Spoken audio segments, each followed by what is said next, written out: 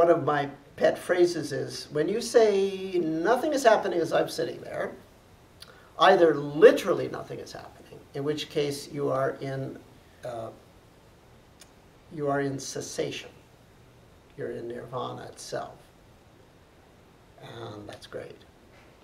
Or that's not the case, in which case 6 things are happening. Your body is physically relaxed, your eyes are defocused, your ears are defocused, your body is emotionally neutral, your mental screen is blank, and your head is quiet. That's 6 sensory events are going on.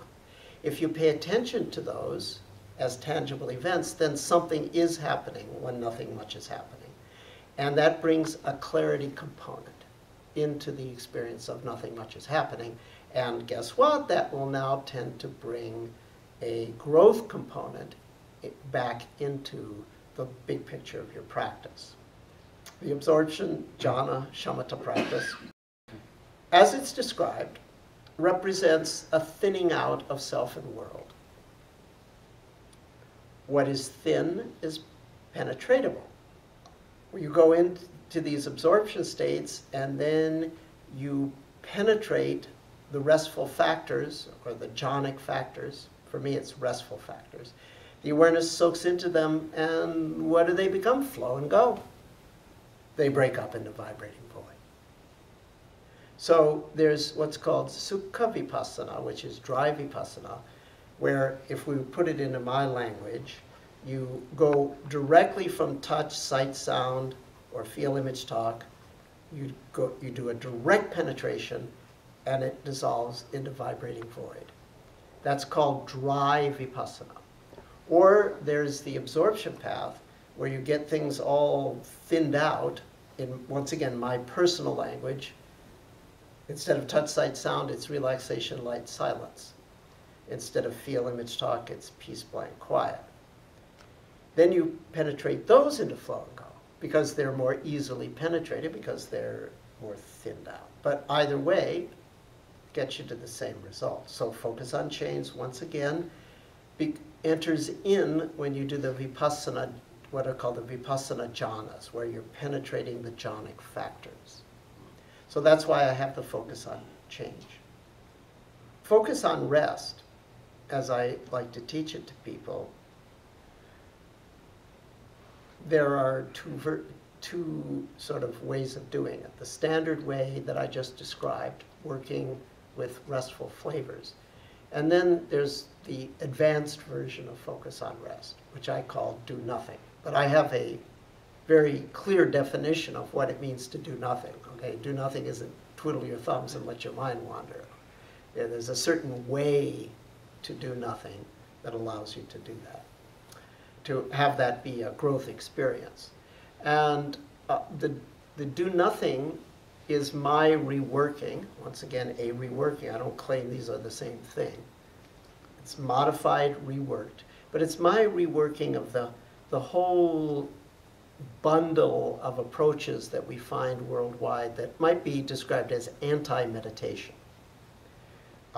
In the sense that instead of making an effort, instead of engaging in the noble quest, you, in the words of one of the teachers in that tradition, Papaji, you call off the search. I love that phrase, call off the search.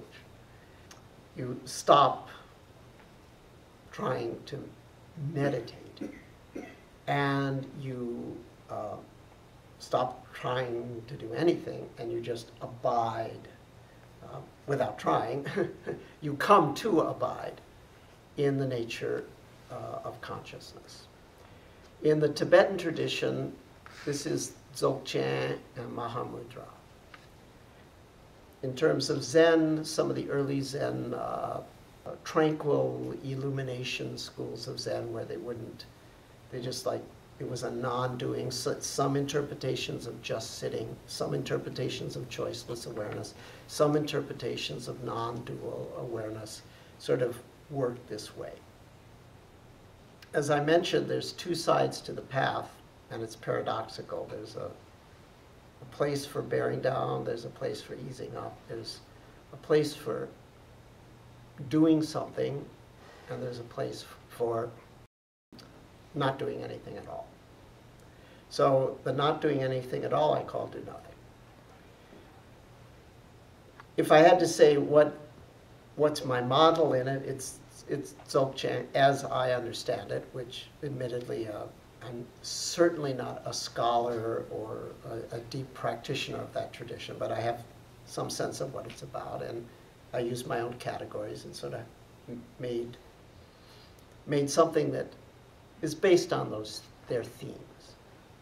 They talk about the spacious nature of consciousness, but they also talk about the effortless, spontaneous, dynamic nature of consciousness. I take that effortless, dynamic nature of consciousness to be the flow aspect. Even within the sort of do-nothing approach, you're certainly not meditating on change. You're not doing focus on change. But the fact is, as you come to abide in the spacious nature of consciousness, the dynamism of that spacious nature presents itself to you as effortless expansion and contraction. So even the do-nothing is not totally unrelated to the themes of focus on change.